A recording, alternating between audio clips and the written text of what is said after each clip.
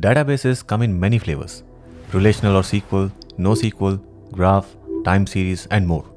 But they all share one core mission: storing and managing data efficiently. Among these, relational databases are the most widely used.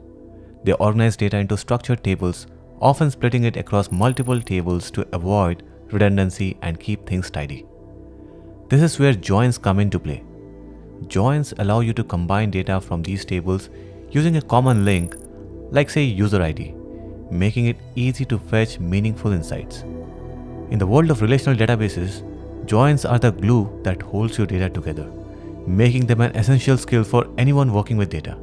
So whether you are building apps, analyzing data, or generating reports, mastering joins is your ticket to working smarter, not harder. In this video, we'll dive deep into different types of joins, when to use them, and how they impact your database performance, with practical examples to help you master this skill in no time. By the end, you will have a solid understanding of how to efficiently retrieve and combine data from multiple tables. So let's get started.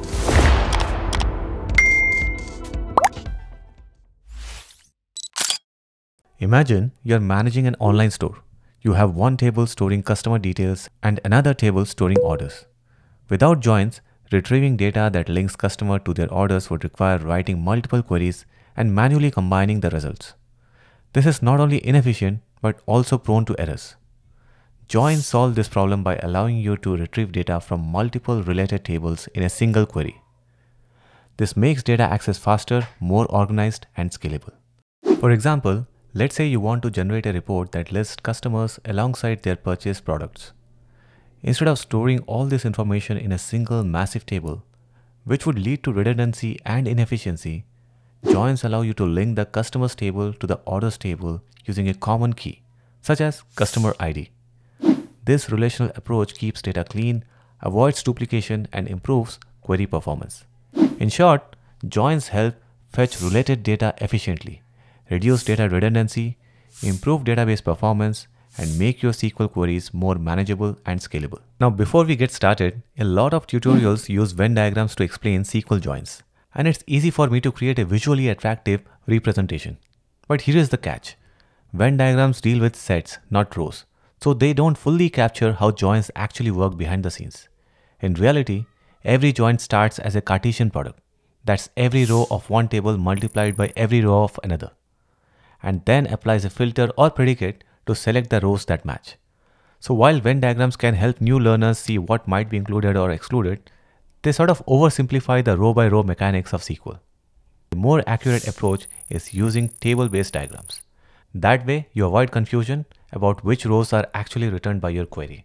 And with this context in mind, let's dive into the different types of joins and their practical applications. Imagine you have two tables in a database: customers table and orders table. The customer ID column is common in both tables, linking a customer to their order. Using SQL joins, we can connect these tables in different ways. Inner join matches records where there is a common value in both tables. This is the most commonly used join, especially in transactional systems where we need to retrieve only the relevant data from related tables. For example, fetching all customers who have made a purchase. And here's the query for that. Select customers.name, orders.product from customers, inner join orders on customers.customer ID and orders.customer ID. And here, since Charlie has no orders and order ID 104 has no matching customer ID, both of them are excluded. Left join or left outer join returns all records from the left table customers and matching records from the right table orders. And if there is no match, null is returned. Now, left join is widely used in reporting and analytics, where missing values are still useful to display. For example, listing all customers, including those who have never made a purchase. Right join or right outer join is opposite of left join. It returns all records from the right table orders and matching records from the left table customers. There is no match, null is returned. This join is less commonly used, but can be useful when the primary focus is on the right side table, such as retrieving all orders even if some orders don't have associated customers. The order ID is 104, has no customer match, so the name column is null. Full outer join returns all records from both tables, and if there is no match, null appears. And this join is commonly used for data reconciliation and merging data sets where we want to retain all records from both tables. A cross join forms every possible combination of rows between two tables.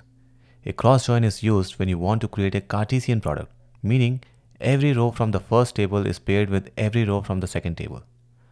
And this type of join is useful for generating all possible combinations of two datasets, such as testing all product and customer pairings in an e-commerce application. A natural join works by automatically detecting and joining tables on columns with the same name. While it can simplify queries, it should be used with caution as unintended matches may occur if column names are not explicitly controlled. Unlike a cross join, a natural join ensures that only rows with matching customer ID values are included in the output. It simplifies queries when you know that both tables share meaningful column names. However, natural join should be used with caution because it relies on implicit column matching. If column names change or if unintended matching occurs, the results might not be as expected. Now, earlier I mentioned that Venn diagrams can be misleading, and it's often clearer to understand joins with tabular-based join diagrams. Let's talk about the foundation, the cross join. With a cross join, if you have 3 rows in one table and 4 rows in another, you get 3 cross 4 equal to 12 result rows, hence the cross in cross join. All other join types are built on top of this basic concept but add filters or unions of unmatched rows. Let's look at these two tables. The left one has rows labeled 1, 2, and 3, and the right one has rows labeled A, B, and C. Now watch how different join types include or exclude these rows. Think of inner join as a common ground. You only get rows that match on both sides. Here you see rows 2 and A match up, 3 and B match up, and everything else is left out. In left join, you keep everything from the left table, that is rows 1, 2, and 3, and bring in matches from the right table if they exist. You'll see row 1 stays even if it doesn't match anything on the right, but rows 2 and 3 match up with A and B. Right join is the same idea but reserved. We keep everything from the right table, that is rows A, B, and C, and then bring in matches from the left side. So A and B get matched and C stays even though there is nothing matching it on the left. Full join is the all-inclusive version. Every row from both tables is included whether they match or not. Row 1 from the left, row C from the right, everyone is there with blank or null cells if there is no match. These 4 diagrams here show at a glance how many rows survive in each type of join, and that's really the key idea. Now I understand for many people, Venn diagrams might still be the quicker way to understand joins at a glance. So here is a dynamic visualizer which you can explore to see these concepts in action. You can find the link in description. SQL Joins Visualizer helps you build SQL join between 2 tables by using Venn diagrams. You can select the area and it creates a SQL query accordingly. However, if you need absolute clarity, it's often better to use tabular join diagrams, which are more precise and visually insightful. SQL joins are essential for combining data from multiple tables, making them a fundamental skill for anyone working with databases. Knowing when to use each type of join ensures that you can retrieve data efficiently and accurately. Inner join is best for retrieving only matching data and most commonly used in applications. Left join is great for reports where missing data should still be shown. Right join is useful when the right side table is more important.